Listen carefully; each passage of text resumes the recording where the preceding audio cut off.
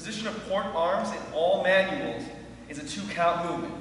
The command is port arms, the preparatory command is port, the command of execution is arms. On the command of execution arms, the rifle is raised at a 45-degree angle with the right hand so that the rifle bisects the angle formed by the neck and the shoulder. Demonstrated by the numbers. Port, arms.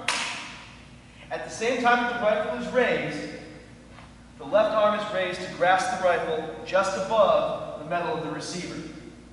Notice that fingers are closed, hand is wrapped completely around the rifle, and the rifle is at a 45-degree angle.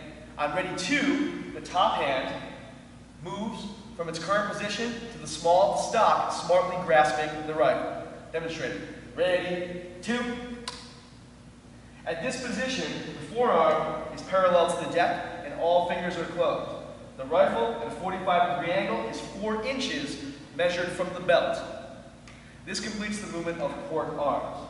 The complete movement is as follows. Demonstrated. Port, arms.